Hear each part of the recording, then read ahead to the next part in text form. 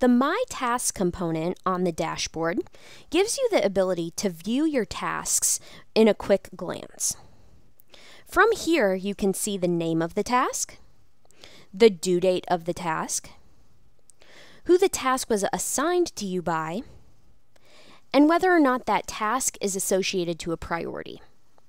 If it is, the priority's name will be shown here. If it is not, it will just say no priority selected. If your task is in red, it means it's overdue. Anything due today will be shown in yellow. And then anything that has a due date in the future will not have a color attached to it. Tasks that have a gold star mark next to them are what we call your top tasks, and those will be pulled into your daily and your weekly huddle. To make something a top task, simply just click on the star button, and that will mark it as a top task.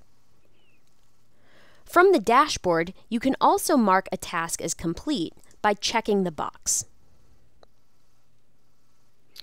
You have the ability to view the notes that are related to a task, to edit a task, or delete a task from the dashboard as well.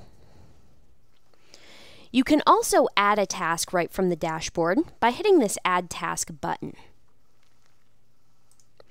If you would like to see a more detailed view of your tasks, you can click My Tasks, the header from right here on the dashboard, and it's going to take you directly into your task sheet.